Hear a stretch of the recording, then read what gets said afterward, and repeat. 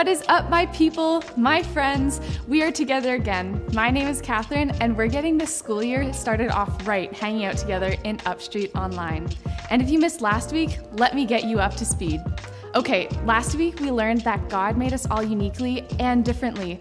God made you exactly who you are, and you are wonderful. And this week we're learning about how God made us to make a difference. We'll talk more about that later because I think it's time for us to play a game. Today, I thought we could test our brains and try some riddles. So in a moment, our first riddle will pop up on the screen. You'll have 15 seconds to try to figure out the answer. But don't worry if you don't get it. We'll tell you the answer once the 15 seconds are up. And if you want more time, just pause the video. Are you ready to get started? Here we go. Okay, your first riddle. What can jump higher than a building?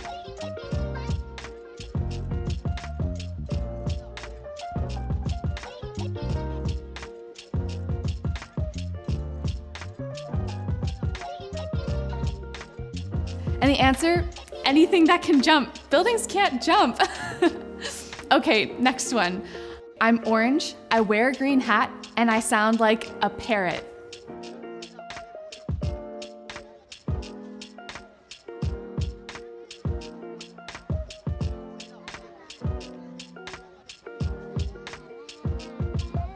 What am I?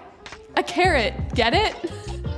And for the last one, what are two things you can never eat for breakfast?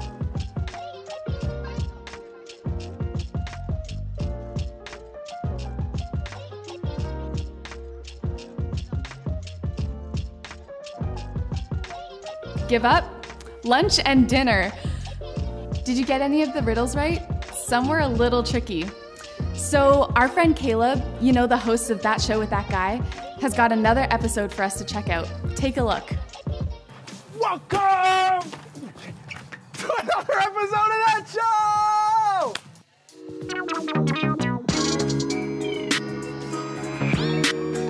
Guys, this week we are still talking about uniqueness. Remember, you can't just say uniqueness. You gotta uniqueness. We're still talking about uniqueness, and I'm still hanging out with some new friends, just learning some of their new talent. We're gonna check out and see what they have to show me. Let's go. Naya, what is your talent?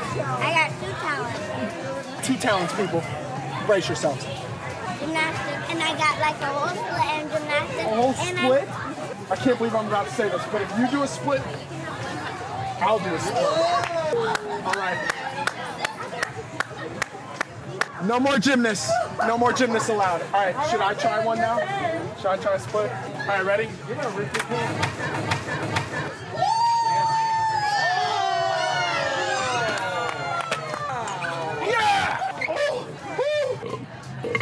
Emily, I'm so sorry. Can you teach me a move? What is this? Emily, I'm so sorry. Okay, do it one more time. I gotta see if I can. Oh, so it kicks. Okay, so I have to this toe, but then this one back. It's like that, right? Okay, ready? Oh, I'm so sorry, Emily. From the start, show me. So it's here. Almost. Okay. Emily, I'm gonna work on my moves. Thank you so much for showing me. 5. Oh, so good, girl. Take it away. What did the dad bison say to his son when he went off to college? See you later. Bison. Okay, you literally served that to me on the party. Guys, give it up for Oliver. Well, guys, that's so satisfying. Guys, there are just so many talented people out here. I need a break. Oh, I'm gonna throw up. All right. First try. Guys, thank you for tuning in to another episode of That Guy. As always, stay saucy, love on somebody this week, and I'll see you on the next episode. I was hoping I would burp by now, but I'll do it on the next episode. Peace! Thanks, Caleb. I can't wait to see what's going to happen next week. Now, everyone, jump up on those feet and let's get ready to sing to our awesome God.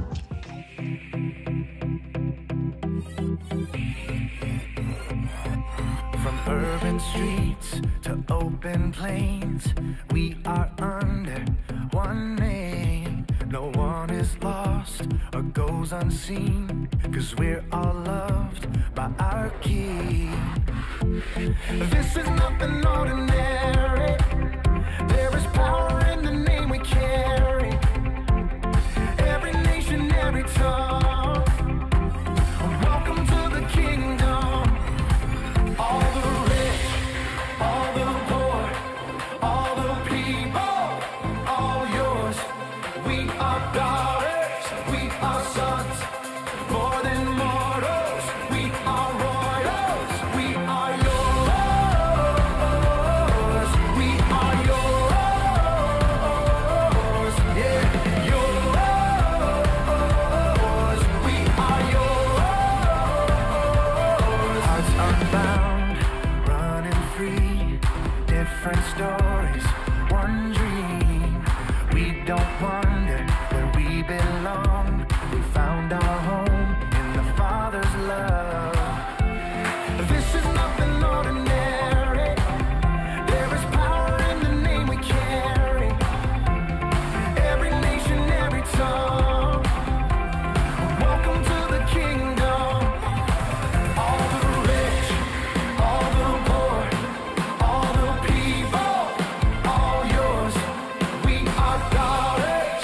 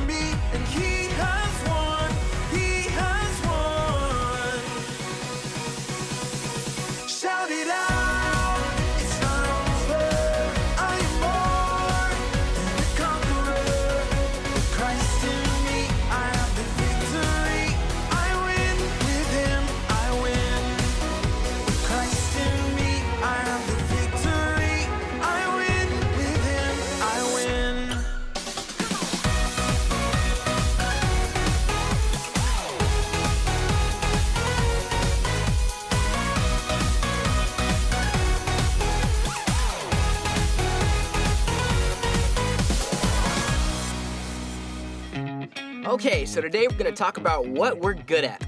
Oh, Lando, the spelling bee, I forgot to tell you. Oh, and I forgot to ask you. Well, I won, like the whole thing. Oh, yes, that is what I'm talking about. I knew she could do it. It was so intense, it came down to me and Jackson Joyner. Ooh, he's good.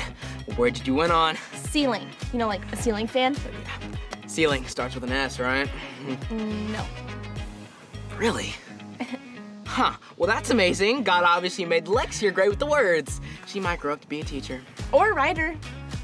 Or a good ceiling speller. That's not a thing. Really?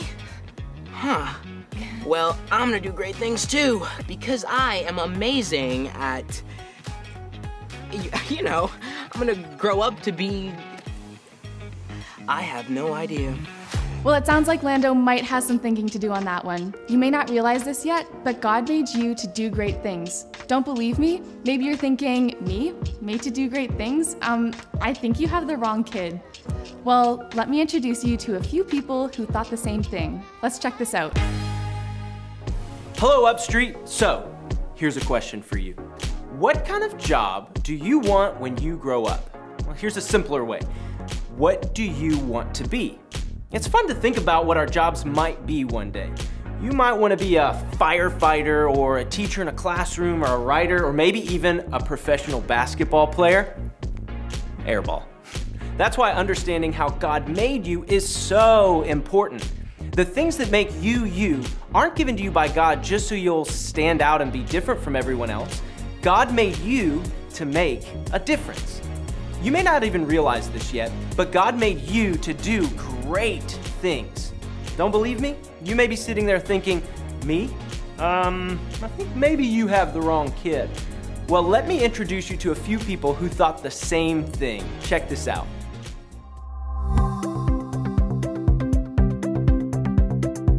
Hey, I'm Brianna, I'm 21, I'm a senior in college, and I am a video director and editor for a live kids theater production.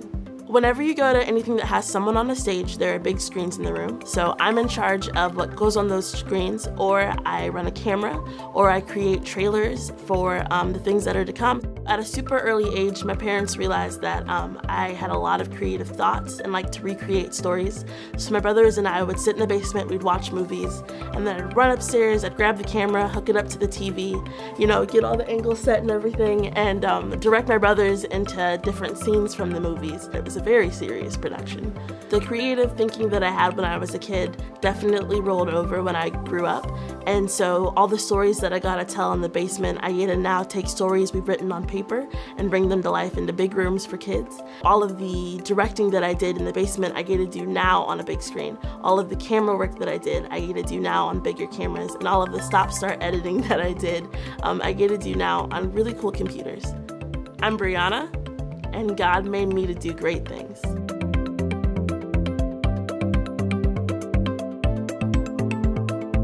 My name is Dr. Greg Cabrera. I'm a pediatrician, which is a doctor who takes care of children.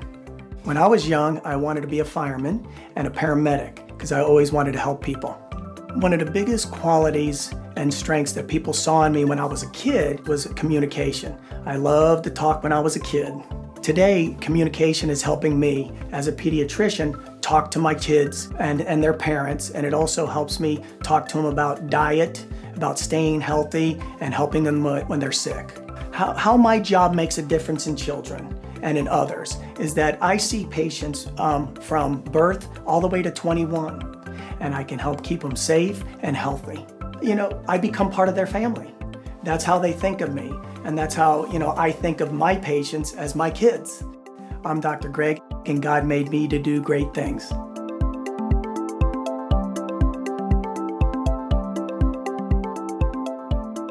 Hi, I'm Jennifer.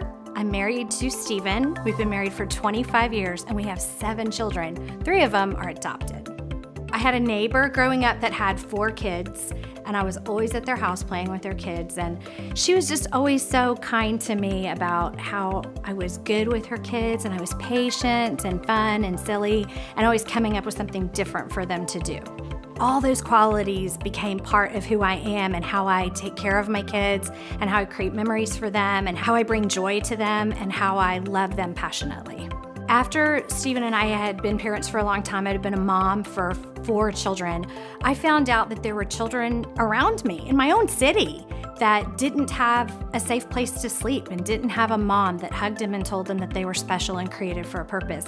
And I knew I could do that. I knew that I could take all of those things, all of those qualities that God gave me and developed and loved in me as a child, and take all that and give that to somebody else in their childhood.